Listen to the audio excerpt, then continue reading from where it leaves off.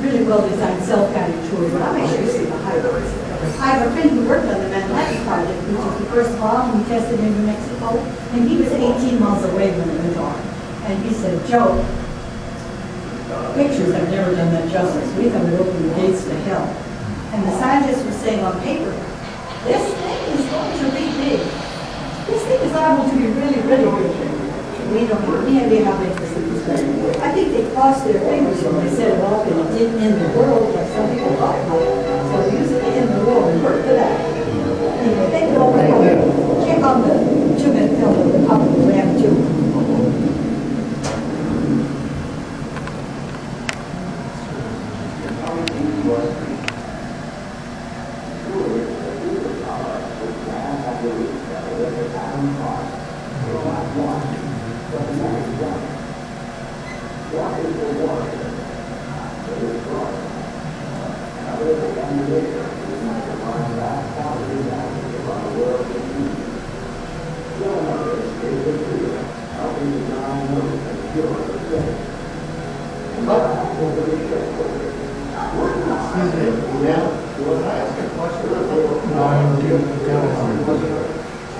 When they say something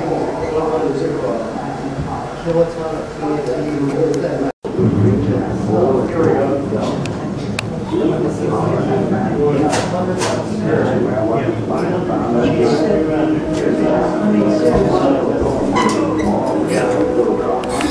Look at this. Wait, Hans, let them go slow, okay? I'm going slowly, Hans. Yeah, you guys go on your own.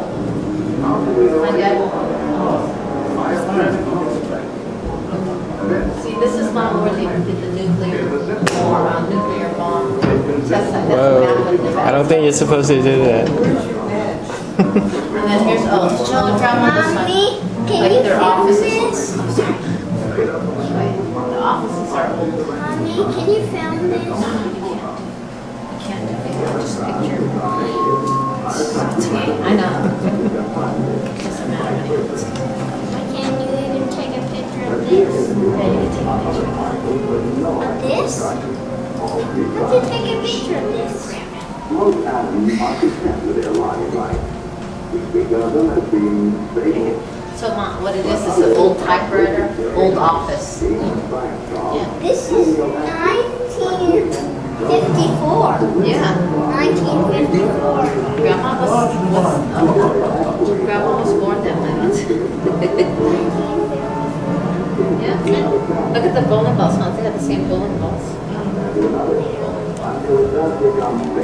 But they didn't that didn't look like that. Yeah, similar.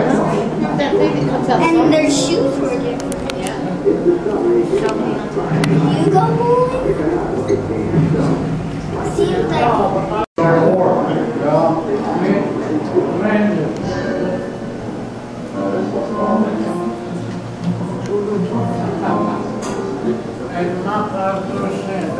It isn't.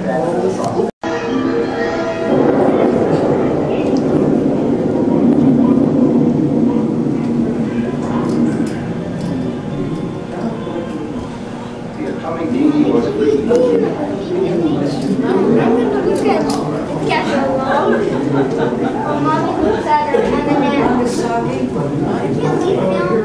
No, you can't. It said no.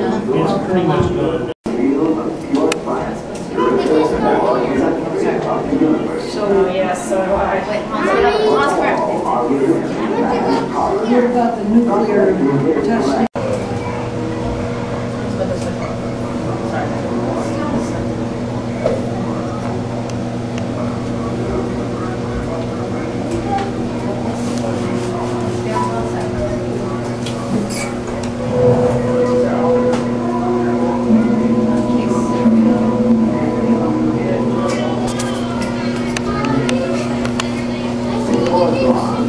in July 1945 at Alamogordo, New Mexico, an event took place that was to change the world for all time to come.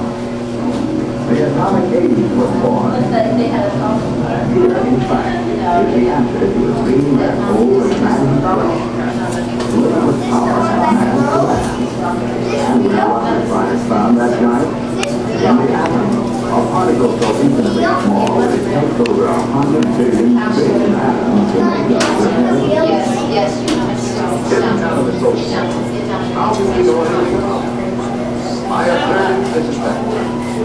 This, an atom of space, is resistant to it consists of a negatively charged light particle called an electron, which revolves in the orbit about a Oh, wait, no, we wasted that. the nucleus of a hydrogen atom made up of a single particle with a positive electrical charge and is known as a proton. The electrons, which are negative, are attracted by the protons, which are positive, and vice versa. But here in the nucleus are other particles with no electrical charges, called neutrons. Most atoms are content with their lot in life. We speak of them as being stable. See, I can't. But others are busy day and night, That thing. doing what science calls radioactive, like Oh, that's- throwing off all that's the Oppenheimer. out its Okay. neutrons and protons until it actually alters its own nuclear structure and changes to another family, then to another, until it does become stable at last. This spontaneous changing of elements is called natural transmutation. Its discovery gave men of science an idea. If an atom could change itself, why couldn't man change an atom? Then in 1939, some scientists were experimenting with transmutation of uranium. What would happen, they wondered, if they fired a neutron at a uranium nucleus, already the heaviest in nature? Why not try? So they tried. And the result? Nuclear fission. Instead of a minor change, the atom split in two. But this wasn't all that happened. 2 neutrons were released from the split nucleus. This implied a fabulous prospect, a nuclear chain reaction in uranium.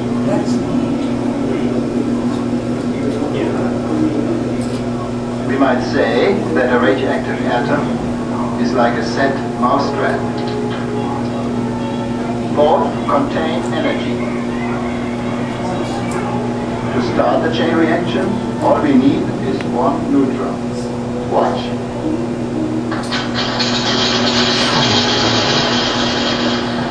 An atomic chain reaction works in exactly the same way.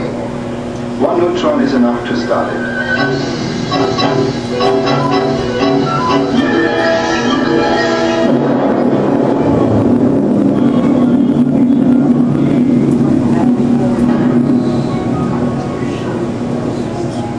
The atomic genie was free. Truly, the superpower which man has released from within the atom's heart is not one, but many giants.